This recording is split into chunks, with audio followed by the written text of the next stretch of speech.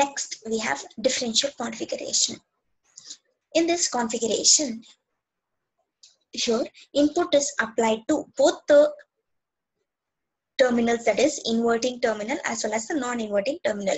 Here input voltage VA is applied to the inverting terminal and VB is applied to the non-inverting terminal, and we can find that all the external resistances except the load resistance is equal to R ohm, and we can write the output voltage as equal to minus the gain is equal to RF by R1.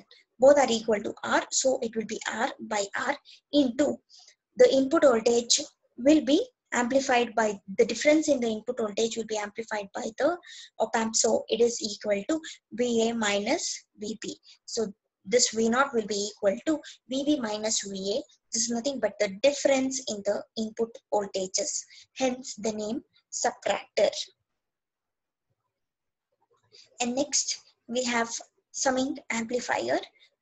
There is only one modification that is made to this circuit in order to get this circuit, that is additional voltage, input voltage sources are added to both inverting as well as non-inverting terminals.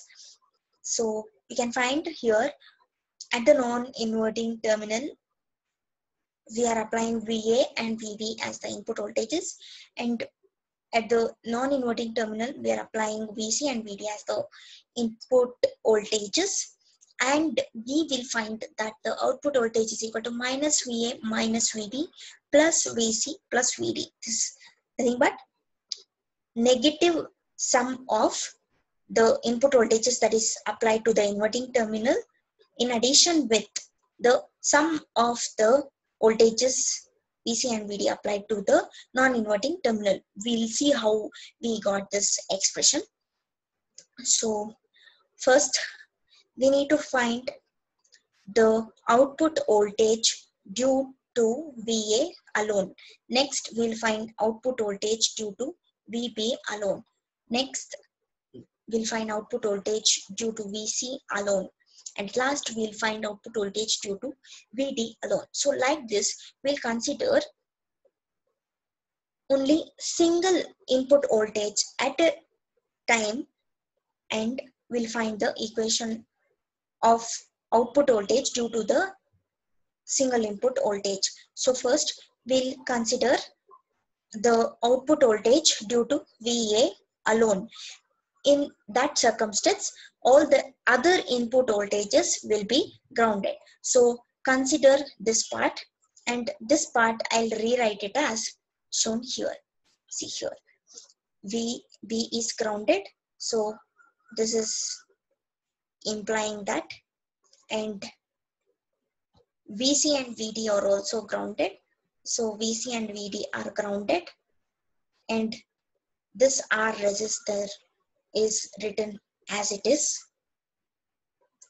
And now all the other part of the configuration remain same. So here only VA is applied to the inverting terminal, so this amplifier will behave as an inverting amplifier. So now the output voltage of this will be equal to minus RF by R1 into the input voltage. So RF and R1 both are equal to R, and the input voltage is VA. So the output voltage due to input voltage VA is represented as VOA, and it is equal to minus VA. Name this as equation 1. Now consider applying input voltage VB alone, wherein VA, VC and VD are grounded, and rewrite the circuit. So here you will get VB, and all the other part of the circuit will remain the same, and you will get the output voltage due to VB alone, VOB subscript as equal to minus VB. Name this as equation 2. I want you to write the circuitry when VB alone is applied. And next, now we consider the output voltage by applying VA and VB alone Now we'll consider VC only applied, wherein VB, VA and VD are grounded. So consider only this part, okay? Consider only this part, since this will be grounded. So these two resistances will be in parallel combination, and I've written it here, and they are grounded. And now I have applied only VC, okay, to the non-inverting terminal. So now the amplifier is the non-inverting amplifier, and now I will find out the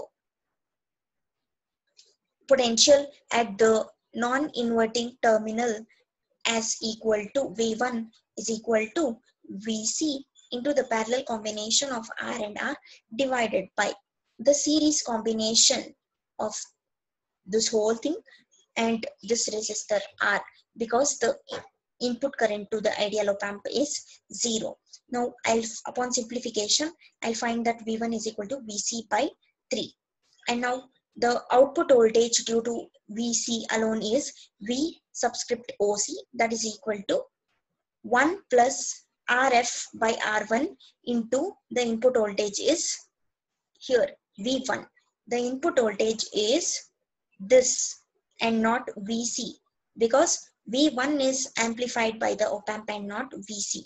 So input voltage is V1. What is V1 equal to? Vc by 3. You're going to substitute that later.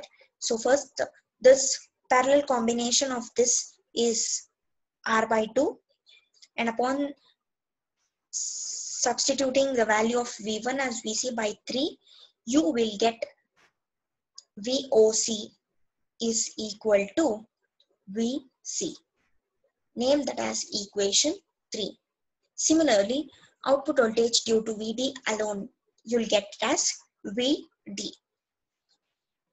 And by using superposition theorem, the output voltage is equal to the sum of output voltage due to Va alone plus output voltage due to Vb alone plus output voltage due to Vc alone, and last output voltage due to Vd alone. So this is equal to, by using equation 1, 2 and 3 and 4, you will get V0 as equal to minus Va minus Vb plus Vc plus Vd.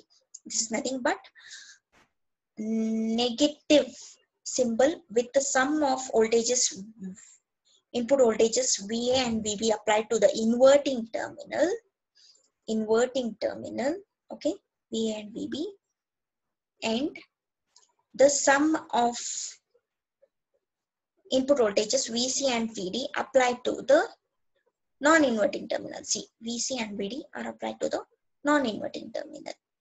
So this is the output voltage for the differential amplifier that acts as a summing amplifier. And now you have a problem to solve. I want you to solve this problem, and in the next session we'll study about the AC and DC amplifiers. Thank you.